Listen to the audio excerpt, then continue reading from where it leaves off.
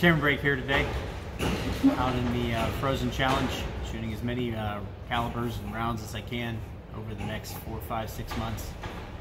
Basically to learn as much as I can about various calibers and improve my knowledge.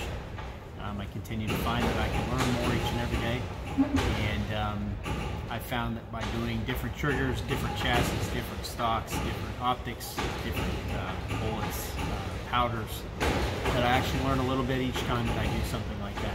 I've been shooting for a long time, but I didn't have the collective knowledge to really add to it. So today, I'm shooting 7-300. This barrel's got about 1,500 rounds on it, and it's a Bartlein 1875 twist, and it is 300 Win Mag, neck down to 7mm 284. And I'll show you that reloading and how I would put together these loads today. Now.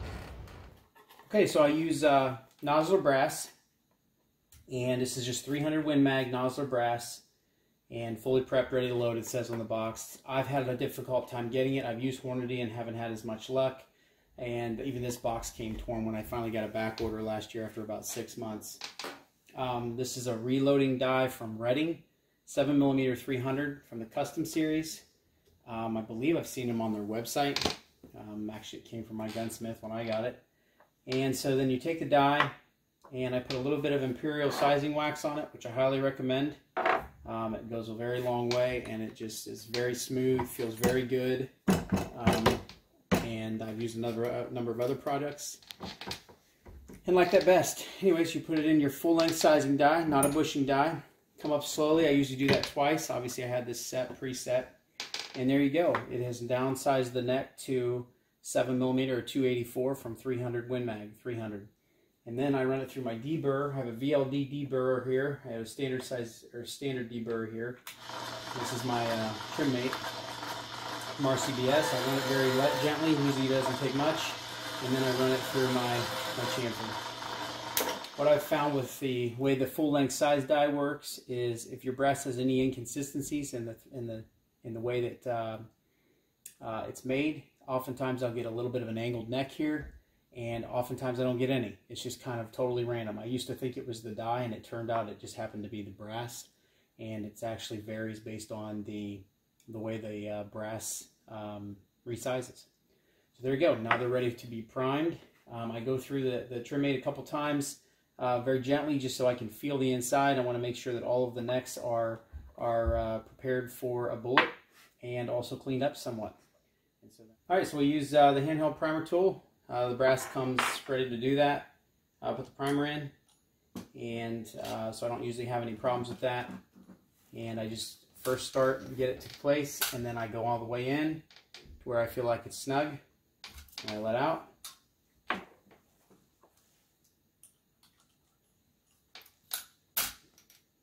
go to the same place every single time.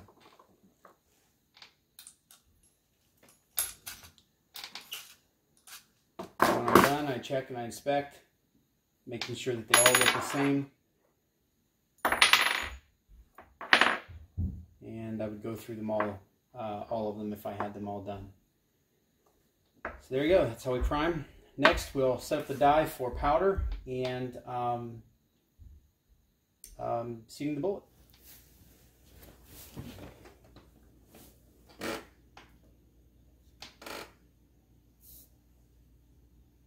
Alright, so here we are with the load development. I am loading 195 EOLs primarily, and I'm also going to do some ELD match Hornadys. I have my auto trickler software over here on my tablet, as well as a spreadsheet which shows all of my load development for the various calibers, and then in that spreadsheet I'm able to continue to follow my loads with their velocity and EDs and standard deviations and whatnot. But basically I'm trying both of these. I've always shot the 195 EOL. It ended up being the best when the gun was new, but I believe the barrel is basically shot pretty close to being out, and I am therefore going to try some new things and some new, not some new bullets, some bullets I had from before. But there it is, completed 7-300, 300 Win Mag neck down, and my setup here.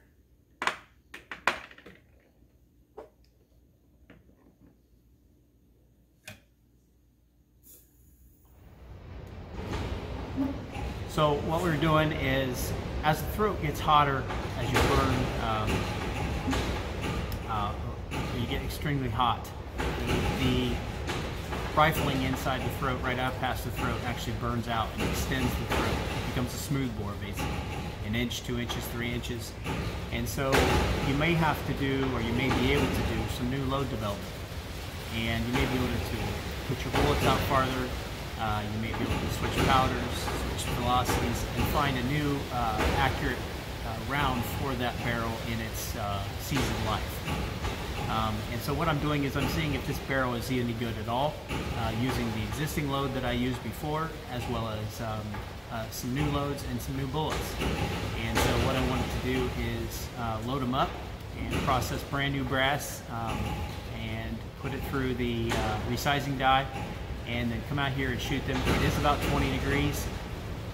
I've got about a 17-mile-an-hour crosswind, about 9 o'clock.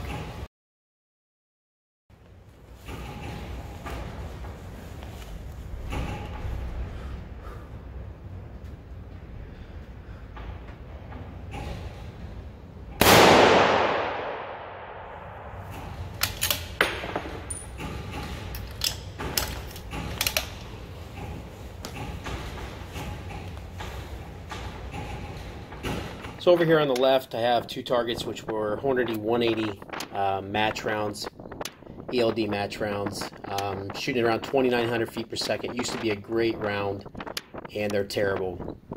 2 MOA, maybe, is what these are looking at. And so then I switched to the 195 EOL Burgers, which is what the gun used to shoot when it was, the first 1,000 rounds at a 1/4 MOA. And began to shoot those, and went in 1 grain increments for my powder, and eventually found some consistency. The bottom line is I'm able to still shoot the gun. I don't know for how much longer, but it is shooting a 1/4 inch group. This is a 4-shot group, and it's 1/4 inch. It is more powder than I had before, and I am having the same bullet seating length. So bottom line is I have a very seasoned barrel, and I found a load that will still shoot, and I'm pretty happy with that.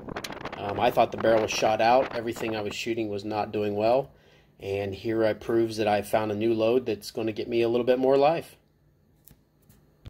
Don't forget to comment on any questions or anything that you might want to see, and forward forever, backward never. Thank you. Enjoy.